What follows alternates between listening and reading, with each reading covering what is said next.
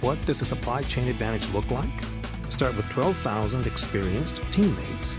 Add the precision of 20 modern distribution centers, the reach of one of the nation's largest fleets, merchandising solutions that drive sales, and custom technology applications that make doing business easy.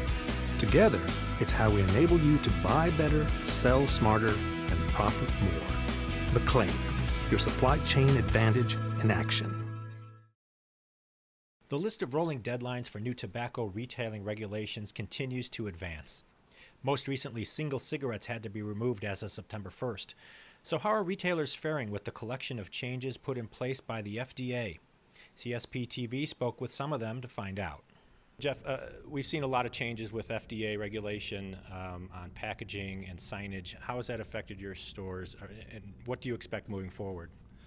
Well, it's hard to know what to expect going forward. We're obviously keeping a very close eye on it. Obviously, well over 30% of our inside sales are, cigarettes. Mm-hmm. A little confusing. We've seen some of the packaging. They've gone from the descriptors to colors, but now they're going to go black and white. So I don't know how that's going to work out. We clearly have an eye on what happens if we go dark. See, these used to be the Marlboro Medium, right, and now they're Marlboro Blend. What's happened is they've changed the same cigarette, they just changed the name on it. Has that meant some education for the consumer? It's been a little bit, but the packaging didn't change, so they pretty much go by the packaging. Most of the people who knew what they wanted, and they wasn't at the beginning. They was a little confused because I'm looking for my medium. And we had to explain to them that the FDA's changed it, and so instead of putting a medium or low nicotine thing, they've changed to more of it's a cigarette. Has it meant anything to your volume sales? Not a big difference. I can't tell anything on the volume sales on that end. We have been very aggressive in our company in courting our cigarette smoker customers.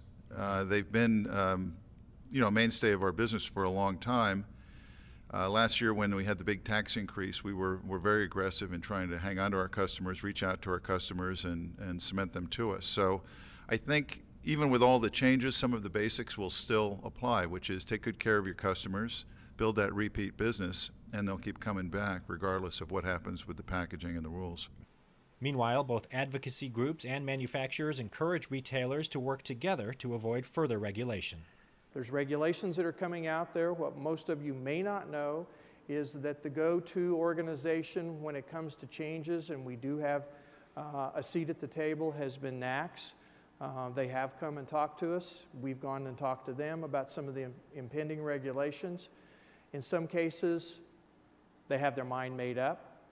Not all cases. In many cases, they're listening to what we have to say, and it appears that they're altering some of the regulations and how they'll be promulgated. And I would tell you from a legislative perspective, this continues to shape our industry in a significant way.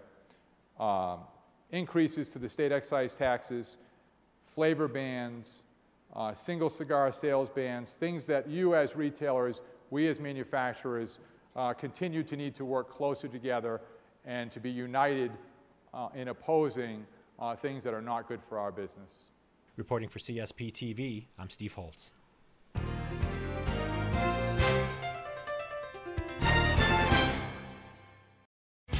What does the supply chain advantage look like?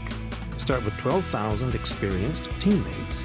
Add the precision of 20 modern distribution centers, the reach of one of the nation's largest fleets, merchandising solutions that drive sales, and custom technology applications that make doing business easy.